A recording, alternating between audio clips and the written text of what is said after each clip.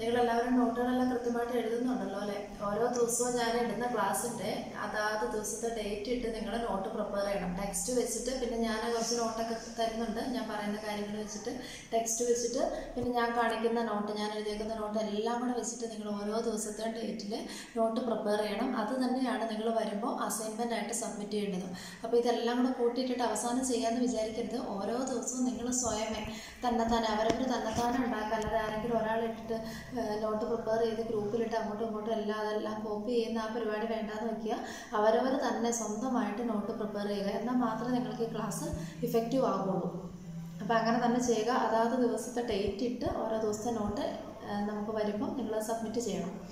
Okay, അപ്പോൾ ഇനി നമുക്ക് പഠിക്കാനുള്ള 2 ക്രൊമാറ്റോഗ്രഫി ടെക്നിക്കുകൾ വളരെ ഇമ്പോർട്ടൻ്റ് ആണ്. ഒന്ന് ഗ്യാസ് ക്രൊമാറ്റോഗ്രഫി, രണ്ടാമത്തേത് HPLC എന്ന് പറയും. ഇത് രണ്ടും നിങ്ങൾ ഏത് പഴയ യൂണിവേഴ്സിറ്റി ക്വസ്റ്റ്യൻ പേപ്പർ ഏതെടുത്ത് നോക്കിയാലും ഒന്നെങ്കിൽ GC ഉണ്ടാകും അല്ലെങ്കിൽ HPLC ഉണ്ടാകും. അത്ര ഇമ്പോർട്ടൻ്റ് ആയിട്ടുള്ള 2 essay ആണ് ഇനി നമുക്ക് പഠിക്കാനുള്ളത്. ഇത് പഴയതുപോലെ തന്നെ what is the principle, what is the instrumentation and what are the applications of chromatography, അങ്ങനെയായിരിക്കും, ആ രീതിയിലായിരിക്കും ക്വസ്റ്റ്യൻ വരിക.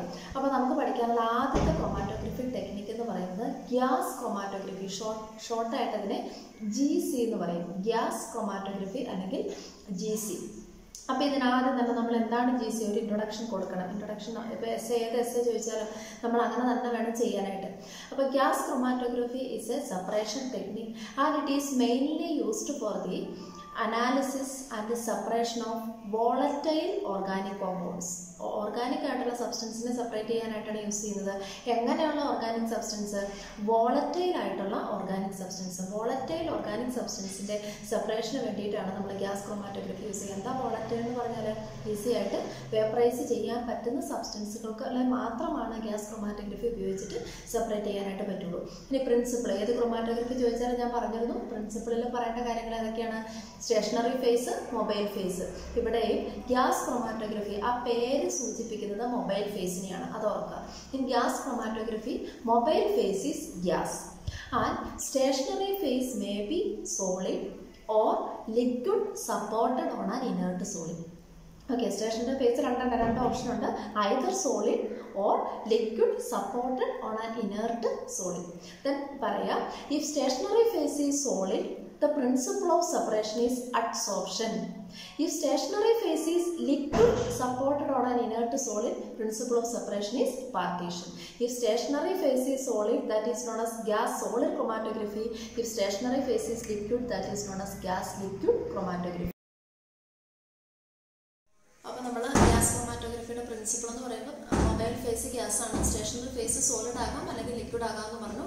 സോളിഡ് ആണെങ്കിൽ that is known as GSC, liquid ആണെങ്കിൽ GLC, gas solid chromatography and gas liquid chromatography. ഇത്രയും കാര്യങ്ങളാണ് നമുക്ക് പ്രിൻസിപ്പിളിൽ വരേണ്ടത്. ഇനി നമുക്ക് ഇൻസ്ട്രുമെൻറ്റേഷൻ ഓഫ് ഗ്യാസ് ക്രൊമാറ്റോഗ്രഫി വളരെ ഇമ്പോർട്ടൻ്റ് ആണ്. ഇൻസ്ട്രുമെൻറ്റേഷൻ പറയുമ്പോൾ നമ്മൾ TGA ഓൾറെഡി കണ്ടു, DTA കണ്ടു.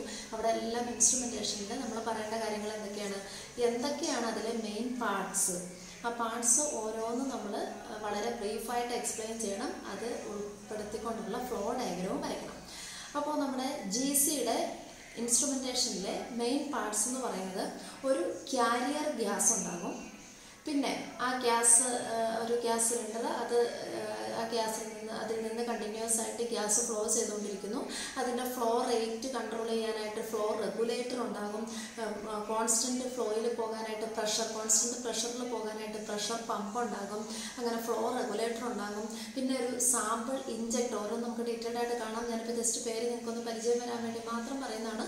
അപ്പോൾ ഒരു കാരിയർ ഗ്യാസ് ഉണ്ടാവും, ഫ്ലോ റെഗുലേറ്റർ, പ്രഷർ പമ്പ്, പിന്നെ ഒരു sample injection port, sample injection system, പിന്നെ സെപ്പറേഷൻ നടക്കുന്ന ഒരു കോളം, പിന്നെ ഡിറ്റക്ടർ, റെക്കോർഡർ. ഇത്രയുമൊക്കെയാണ് അതിൻ്റെ പാർട്സിൽ വരിക. ഓക്കെ, അപ്പോൾ അത് നമ്മുടെ പാർട്സ് ഞാൻ ഫ്ലോ ഡയഗ്രം കാണിക്കാം. ഓരോ കമ്പോണൻസും ഒന്നുകൂടി ഡീറ്റെയിൽഡ് ആയിട്ട് എക്സ്പ്ലെയിൻ ചെയ്ത് തരാം. അപ്പോൾ നോക്കുക, ഫസ്റ്റ് മെയിനായിട്ടുള്ളത് ഒരു കാരിയർ ഗ്യാസാണ്. സ്യൂട്ടബിൾ ആയിട്ടുള്ള ഒരു ഗ്യാസ് നമ്മളതിന് വേണ്ടിയിട്ട് സെലക്ട് ചെയ്യുന്നു. ഇവിടെ പ്രഷർ പമ്പ്, പ്രഷർ കോൺസ്റ്റൻറ്റ് ഫ്ലോയിൽ പോകാൻ പ്രഷർ കോൺസ്റ്റന്റ് പ്രഷറിൽ ഇത് പമ്പ് ചെയ്ത് വിടുന്നു, pressure pump. Then flow regulatory ഗ്യാസിനെ flow ചെയ്യുന്നു. പിന്നെ നോക്കുക, സാമ്പിൾ ഇഞ്ചക്ഷൻ ചേംബർ എന്നാണ് ഇവിടെ കാണിച്ചിരിക്കുന്നത്. സാമ്പിൾ ഇഞ്ചക്ഷൻ ചേംബറിന്റെ പ്രത്യേകത വെരി ഹൈ ടെമ്പറേച്ചർ ആയിരിക്കും ഇതിനുള്ളിൽ. ഒരു അവനാണെന്ന് ഓർക്കുക. വെരി ഹൈ ടെമ്പറേച്ചർ ഉള്ള ഒരു ചേംബറാണിത്. സാമ്പിൾ നമ്മൾ ഇവിടേക്ക് ഇഞ്ചക്ട് ചെയ്യുവാണ്. ഈ സാമ്പിൾ ഇഞ്ചക്ഷൻ ചേംബറിലേക്ക് നമ്മൾ സാമ്പിൾ ഒരു മൈക്രോ സിറിഞ്ച് ഉപയോഗിച്ച് ഇഞ്ചക്ട് ചെയ്യുന്നു. നമ്മൾ ആദ്യം ഇൻട്രൊഡക്ഷനിലെ പറഞ്ഞിരുന്നു, this is mainly used for the analysis of volatile organic compounds എന്ന് പറഞ്ഞിരുന്നു. Volatile organic compounds. അപ്പോൾ നമ്മൾ സാമ്പിള് ഇഞ്ചക്ട് ചെയ്യുമ്പോൾ ഇവിടെ വെരി ഹൈ ടെമ്പറേച്ചർ ആയതുകൊണ്ട് ലിക്വിഡ് ഫോമിൽ ഇഞ്ചക്ട് ചെയ്യുന്ന സാമ്പിള് ഇവിടേക്ക് എത്തുമ്പോൾ അപ്പോൾ തന്നെ അത് വേപ്പർ സ്റ്റേറ്റിലോട്ട് ആവുകയും ഈ കാരിയർ ഗ്യാസുമായിട്ട് മിക്സ് ആവുകയും ചെയ്യും.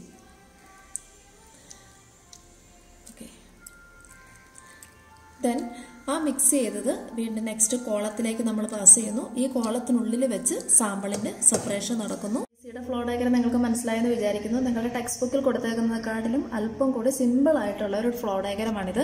ഇനി ഓരോ കമ്പോണന്റ് ജസ്റ്റ് ഡയഗ്രം വരച്ച് നിർത്തരുത്. ഡയഗ്രം നീറ്റ് ലേബൽഡ് സ്കെച്ച് ആയിരിക്കണം. ഇനി ഇതിലെ ഓരോ കമ്പോണന്റ്സ് നിങ്ങൾ ബ്രീഫായിട്ട് എക്സ്പ്ലെയിൻ ചെയ്യാൻ വേണം. അപ്പം നമ്പർ 1 കാരിയർ ഗ്യാസ്. കാരിയർ ഗ്യാസിനെ കുറിച്ച് പറയുമ്പം കാരിയർ ഗ്യാസ് സാധാരണ നൈട്രജനൊക്കെയാണ് കാരിയർ ഗ്യാസ് ആയിട്ട് യൂസ് ചെയ്യുന്നത്.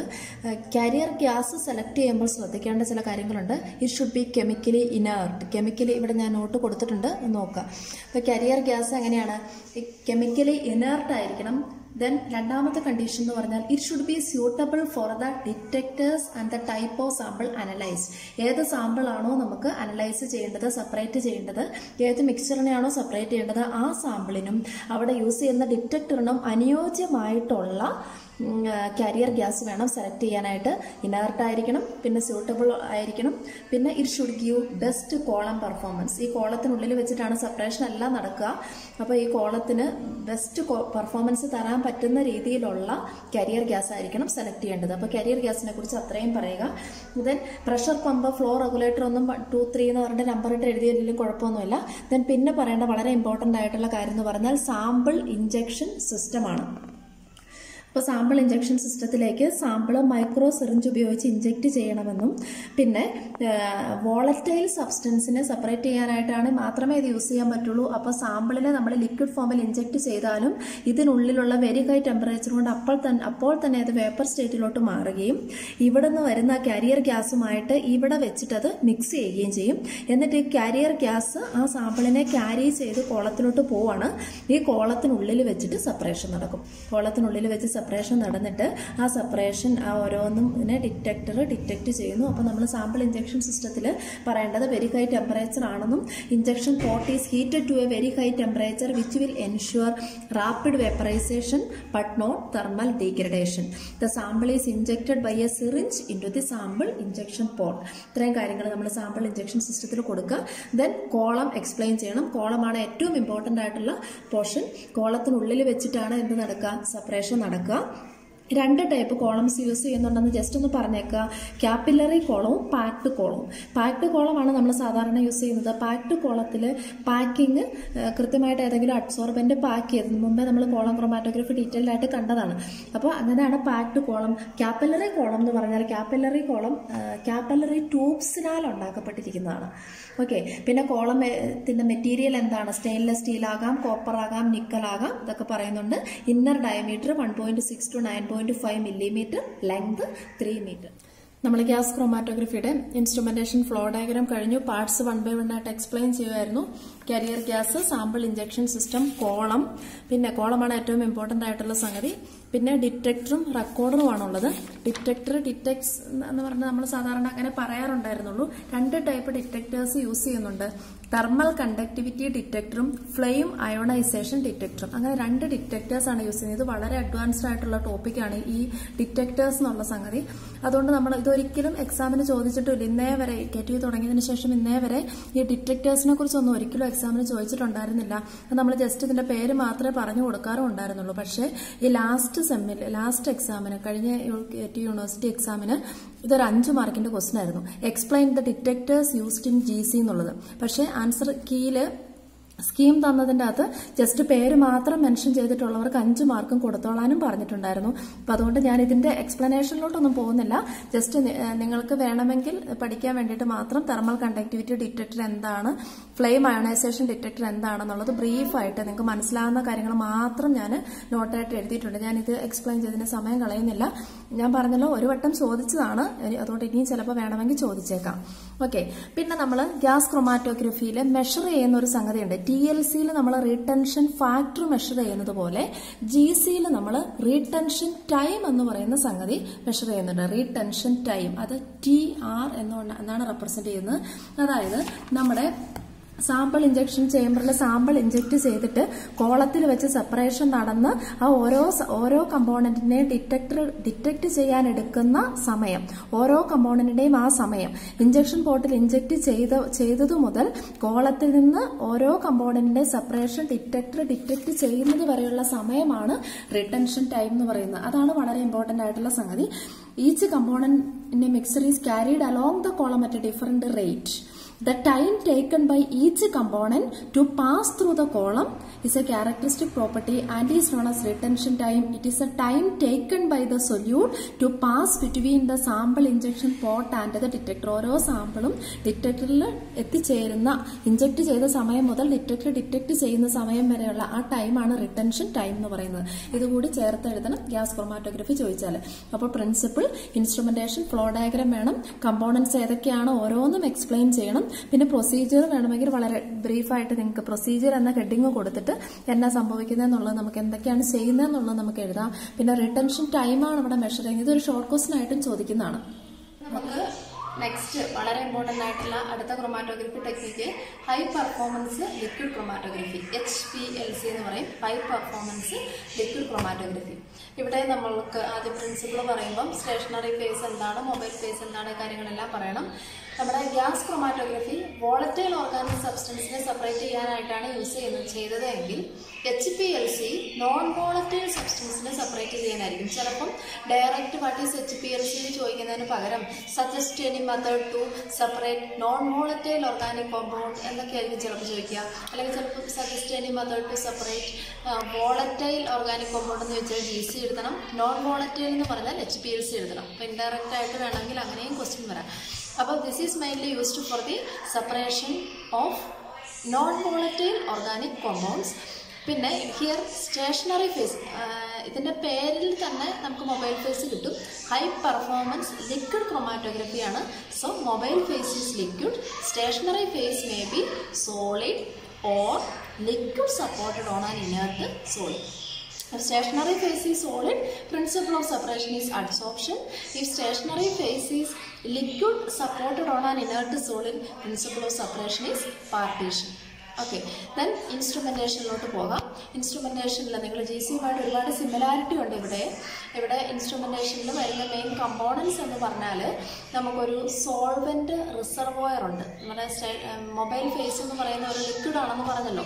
അപ്പോൾ ആ ലിക്വിഡ് ഏതെങ്കിലും ഒരു പർട്ടിക്കുലർ സോൾവെൻ്റ് ആകാം, അല്ലെങ്കിൽ പല സോൾവെൻറ്റുകൾ കൂടി ചേർന്നിട്ടുള്ള ഒരു മിക്സർ ഓഫ് സോൾവെൻ്റ് ആയിരിക്കും ചിലപ്പോൾ നമുക്ക് മൊബൈൽ ഫേസ് ആയിട്ട് യൂസ് ചെയ്യുക. അപ്പോൾ ഒരു സോൾവെൻ്റ് റിസർവോയർ ഉണ്ടാകും. പിന്നെ നമ്മൾ GCയിൽ കണ്ടതുപോലെ തന്നെ പ്രഷർ പമ്പ്, ഫ്ലോ റെഗുലേറ്റർ, ഇവക സാധനങ്ങളെല്ലാം ഉണ്ട്. പിന്നെ എക്സ്ട്രാ വരുന്ന വളരെ ഇമ്പോർട്ടൻ്റ് ആയിട്ടുള്ള ഒരു എന്ന് പറഞ്ഞാൽ ഗാർഡ് കോളമാണ്. ഗാർഡ് കോളം എന്താണെന്ന് ഷോർട്ട് ക്വസ്റ്റ്യൻ ആയിട്ട് ചോദിക്കാറുണ്ട്. What is guard column, what is it's use എന്ന് ചോദിക്കാറുണ്ട്. അപ്പോൾ guard column is A part involve in the instrumentation of HPLC and guard column is mainly used to remove the contaminants and particulate matter present in the solvent. അപ്പോൾ നമ്മുടെ solvent റിസർവോയറിൽ നിന്ന് പോകുന്ന സോൾവെന്റിൻ്റെ അകത്ത് എന്തെങ്കിലും കണ്ടാമിനൻസോ ഇമ്പ്യൂരിറ്റീസോ ഉണ്ടെങ്കിൽ അതിനെ റിമൂവ് ചെയ്യാൻ വേണ്ടിയിട്ടാണ് എന്ത് യൂസ് ചെയ്യുന്നത്, ഗാർഡ് കോളം യൂസ് ചെയ്യുന്നത്. അപ്പോൾ ഗാർഡ് കോളത്തിലൂടെ പാസ് ചെയ്ത് വരുന്ന നമ്മുടെ മൊബൈൽ ഫേസ് എന്ന് പറഞ്ഞാൽ ഹൈലി പ്യുവർ ആയിരിക്കും. ആ മൊബൈൽ ഫേസിലേക്ക് നമ്മൾ പഴയ GCയിൽ കണ്ടതുപോലെ തന്നെ സാമ്പിളിനെ ഇഞ്ചെക്ട് ചെയ്യുന്നു. ആ ഇഞ്ചെക്ട് ചെയ്ത സാമ്പിൾ മൊബൈൽ ഫേസുമായിട്ട് മിക്സ് ചെയ്ത് ആ മൊബൈൽ ഫേസും സാമ്പിളും കൂടെ മുന്നോട്ട് പർട്ടിക്കുലർ സോൾവെൻ്റ് ആകാം, അല്ലെങ്കിൽ സോൾവെൻറ്റ് 1, സോൾവെൻറ്റ് 2, സോൾവെൻറ്റ് 3 ഇത് മിക്സ് ചെയ്തിട്ടായിരിക്കും നമ്മൾ മൊബൈൽ ഫേസ് ആയിട്ട് യൂസ് ചെയ്യുന്നത്. അങ്ങനെ പ്രഷർ പമ്പ് ഒരു പർട്ടിക്കുലർ ഫ്ലോയിൽ പ്രഷറിൽ പമ്പ് ചെയ്ത് വിടുന്നു. ഫ്ലോ റെഗുലേറ്റ് ചെയ്യാനായിട്ട് കറക്റ്റ് ഫ്ലോ റേറ്റിൽ കടത്തി വിടുന്നു. പിന്നെ ഗാർഡ് കോളത്തിന്റെ പർപ്പസ് എന്താണെന്ന് ഞാൻ പറഞ്ഞു. ഈ സോൾവെന്റിൻ്റെ അകത്ത് എന്തെങ്കിലുമൊക്കെ ഇമ്പ്യൂരിറ്റീസ് ഉണ്ടെങ്കിൽ ഗാർഡ് കോളത്തിനുള്ളിൽ വെച്ചത് എല്ലാം റിമൂവ് ചെയ്യുന്നു. എന്നിട്ട് സാമ്പിൾ ഇഞ്ചക്ടർ പഴയതുപോലെ തന്നെ മൈക്രോ സിറിഞ്ച് ഉപയോഗിച്ച് ഇഞ്ചക്ട് ചെയ്യുന്നു. അത് HPLC കോളത്തിലേക്ക് പാസ് ചെയ്യുന്നു. HPLC കോളത്തിനുള്ളിൽ വെച്ചിട്ട് സെപ്പറേഷൻ നടക്കുന്നു. ഈ സെപ്പറേഷൻ നടന്ന ഓരോന്നിനെ ഡിറ്റക്ട് ചെയ്ത് നമുക്ക് റെക്കോർഡർ ഔട്ട്പുട്ടായിട്ട് കിട്ടുന്നു. അപ്പോൾ ഇത് നമ്മൾ ഫ്ലോ ഡയഗ്രം ഇനി ഓരോ കമ്പോണൻറ്റും എന്താണെന്നുള്ളത് നിങ്ങൾ എക്സ്പ്ലെയിൻ ചെയ്യണം. അപ്പോൾ ആദ്യത്തേത് HPLC മൊബൈൽ ഫേസ് ആണ്. മൊബൈൽ ഫേസ് നമുക്കറിയാലോ, to transport the sample to the system. Pure solvent or combinations of solvents are used. പിന്നെ മൊബൈൽ ഫേസ് റിസർവോയർ കൂടെ ഇവിടെ പറഞ്ഞിട്ടുണ്ട്, റിസർവോയർ സ്റ്റോർ ചെയ്യാൻ വേണ്ടിയിട്ട്. പിന്നെ വരുന്നത് പമ്പ്, പ്രഷർ പമ്പ് ചെയ്യാനായിട്ട് ഗാർഡ് കോളം ഷോർട്ട് ക്വസ്റ്റ്യൻ ആണ്. It is kept before the analytical column or HPLC column. This helps to remove the particulate matter present in the solvent and thereby increases the life of analytical column. പിന്നെ HPLC injector, sample inject ചെയ്യാനായിട്ട് use ചെയ്യുന്ന micro syringe. പിന്നെ HPLC column ഏകദേശം 10 to 30 centimetre length ഉള്ള ഒരു കോളമാണ് stainless steel കൊണ്ട് ഉണ്ടാക്കപ്പെട്ടിരിക്കുന്നത്. Separation ഈ HPLC കോളത്തിനുള്ളിൽ വെച്ചിട്ടാണ് നടക്കുക. പിന്നെ ഡിറ്റക്ടേഴ്സ് ഇവിടെ 2 ടൈപ്പ് ഡിറ്റക്ടേഴ്സ് യൂസ് ചെയ്യുന്നുണ്ട്. First one is bulk property detector, second one is solute property detector. Bulk property ഡിറ്റക്ടറിന്റെ പ്രത്യേകത എന്ന് വെച്ചാൽ ബൾക്ക് പ്രോപ്പർട്ടീസ്, ബൾക്കായിട്ടുള്ള പ്രോപ്പർട്ടീസ് ആയിരിക്കും അവിടെ മെൻഷൻ ചെയ്യുക. Refractive index, dielectric constant, density പോലെയുള്ളത്. Solute property ഡിറ്റക്ടറിൽ നമ്മൾ ഇഞ്ചക്ട് ചെയ്ത സാമ്പിളിന്റെ പ്രോപ്പർട്ടീസ് ആയിരിക്കും ആ ഡിറ്റക്ടർ ഡിറ്റക്ട് ചെയ്യുന്നത് നോക്കുന്നത്. UV അബ്സോർബൻസ്, ഫ്ലൂറസൻസ് ഒക്കെ. പിന്നെ നമ്മൾ ഇതെല്ലാം സെപ്പറേഷൻ എല്ലാം നടന്നിട്ട് എല്യൂട്ട് ചെയ്തെടുക്കും.